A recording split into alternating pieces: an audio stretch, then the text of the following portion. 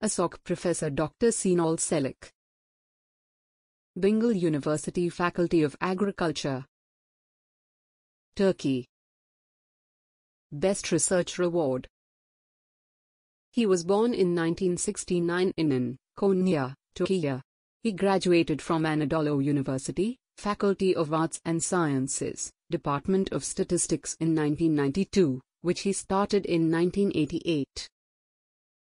He completed his PhD education at Ankara University Graduate School of Natural and Applied Sciences, Department of Animal Husbandry, Biometry, and Genetics.